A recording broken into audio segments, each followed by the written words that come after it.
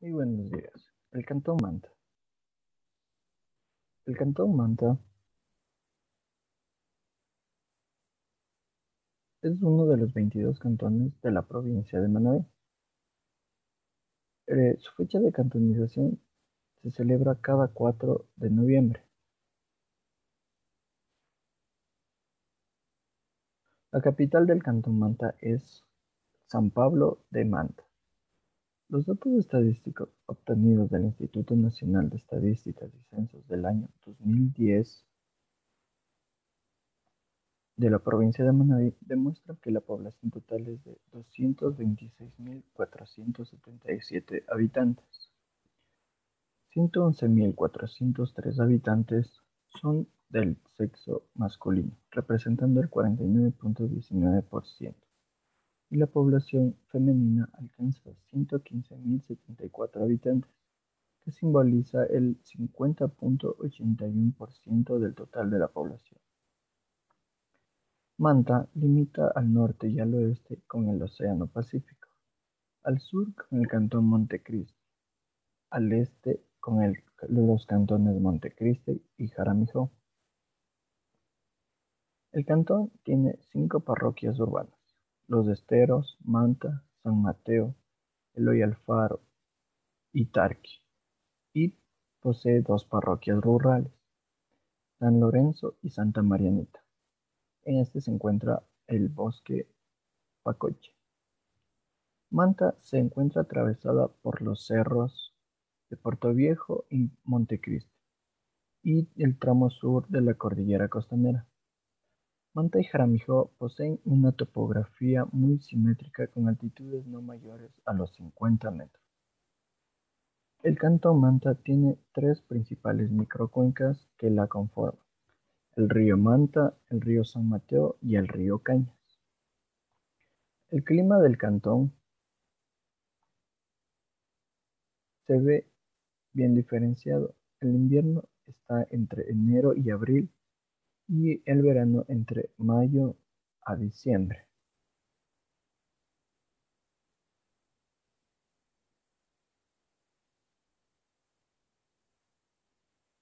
Atractivos naturales. La playa del Murciélago es un atractivo natural de tipo costas o litorales. Su subtipo es playa. El nombre debe a que el área de superficie se asemeja a la silueta de este mamífero con las alas desplegadas. Localizada en el centro de la ciudad de Manta, se encuentra entre los 0 y 2 metros sobre el nivel del mar. La playa El Murciélago es escenario para la práctica de diferentes deportes extremos como surf, tabla vela, buceo y pesca deportiva.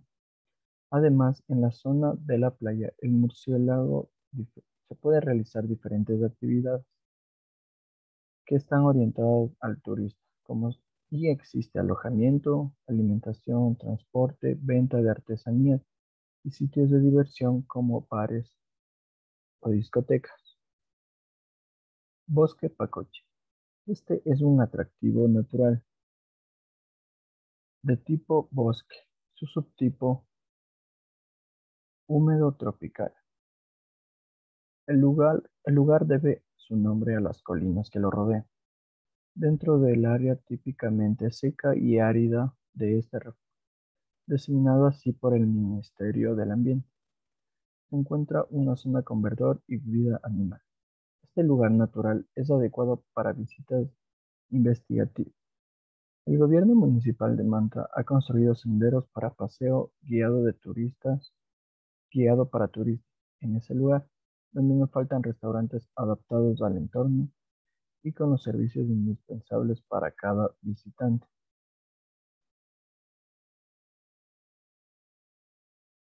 Mirador El Faro. El mirador es un atractivo natural de tipo costas o litorales y subtipo playa. El faro tiene aproximadamente unos 50 años de antigüedad y este servía para facilitar el transporte marítimo. Desde este mirador sirve como mirador para el avistamiento de ballenas jorobadas a 28 kilómetros de Manta. Desde aquí también se pueden visualizar delfines. Playa Santa Marianita. Este es un atractivo natural de tipo costas o litorales y de subtipo playa. Es una playa abierta con el horizonte marítimo completamente despejado. Se ubica a 30 minutos del sur de la ciudad de Manta, entre el Cabo de San Lorenzo y la punta de San Mateo. El kitesurf es un deporte muy popular en esta playa. Lo practican tanto turistas nacionales como extranjeros. Es una playa ideal también para la práctica de deportes náuticos, tabla, vela, pesca deportiva, surf, fotografía y observación de flora y fauna. Playa San Lorenzo. Este es un atractivo natural de tipo costas o litorales y subtipo playa. Es un recurso natural que forma parte del refugio de vida silvestre marino costero Pacoche. Posee un clima cálido y tiene una temperatura de 25,2 grados centígrados. Es una playa inigualable belleza porque forma un espectáculo frente a sus ojos. Es un paraíso escondido en la provincia de Manabí. Museo de Pacoche. Este es un atractivo cultural de tipo arquitecturas y subtipo infraestructura cultural. Este museo se crea por un convenio interinstitucional entre la Universidad Eloy Alfaro de Manabí y el gobierno parroquial y la municipalidad de Manta. Este centro cuenta con 5 galerías, con muestras arqueológicas, etnográfica, arqueológica industrial, alfarista y la de la manta rural. Las actividades que se pueden realizar en el lugar son recorridos guiados por las instalaciones. Además, se puede tomar fotografías de los distintos vestigios arqueológicos que se encuentran expuestos. Infotour Museo Etnográfico. Este es un atractivo cultural de tipo arquitectura, de subtipo infraestructura cultural. Tiene su origen con el objetivo de rescatar la memoria del campesino Montubi y del cholo pescador de la provincia de Manabí. El sitio muestra una diversidad de objetos para el trabajo en el campo de la pesca y también para sus hogares, tomando como materia prima lo que encontraba en su entorno natural. Las actividades que se pueden realizar en este museo son recorridos guiados por las instalaciones, además de fotografías de los distintos vestigios arqueológicos que se encuentran en este museo.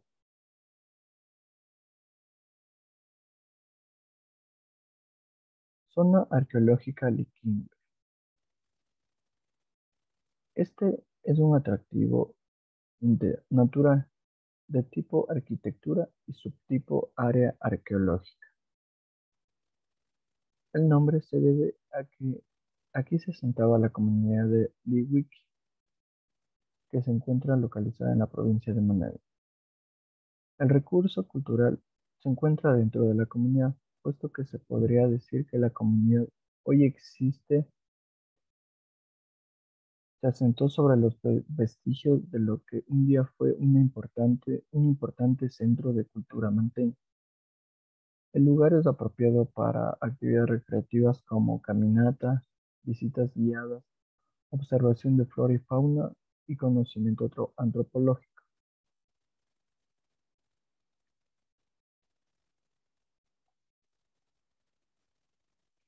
Muelle del puerto de Manta.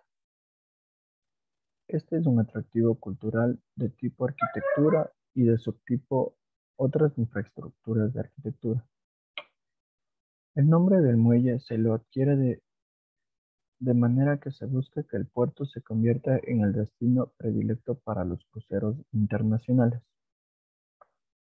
La construcción del muelle del puerto de Manta está junto al malecón escénico y cuenta con áreas para tomar y dejar pasajeros. Además cuenta con salas de reuniones, parqueaderos, alquiler de vehículos, agencias de turismo, al mismo tiempo en el cual se puede realizar ciclismo por el lugar. También se pueden realizar caminatas y fotografías.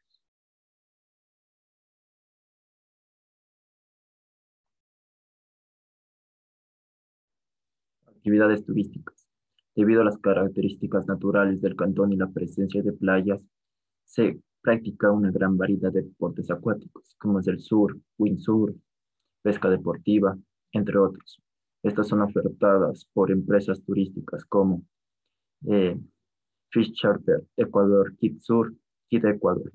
Asimismo, se realiza ciclismo, como la ruta del Bosque Encantado y visitas arqueológicas. Mapa vial.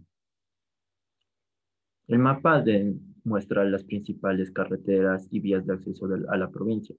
Cuenta con vías de primero, segundo y tercer orden.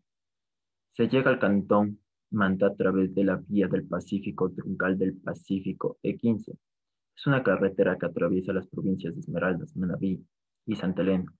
Asimismo está conectada a la transversal central E30. Es una carretera que atraviesa las provincias de Manabí, Guayas, Los Ríos, Cotopaxi, Tungurahua y Pastaza. Estructura empresarial. Eh, el cantón de Manta cuenta con 661 empresas registradas, de las cuales 415 son de alimentación y bebida, que representan el 68%, con 112 de alojamiento, que representan el 18%, con 32 de intermediación, que representan el 5%, con 39 de operación e intermediación turística, que representan un 6%, con 9 parques de atracción, que representan un 1%. Para finalizar, 4 empresas de transporte turístico, que representan el 1%.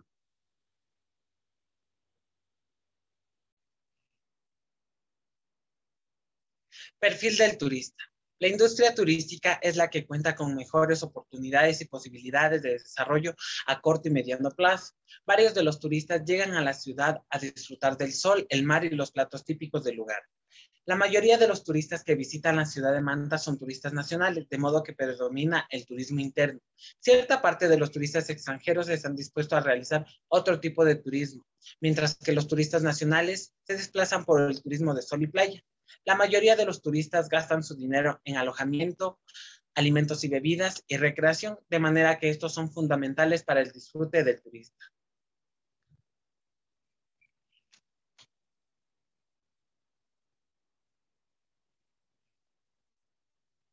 Promoción y comercialización. Existen varias páginas web, las cuales contienen información muy importante, en la cual presentan diferentes actividades o proyectos las cuales se realizan.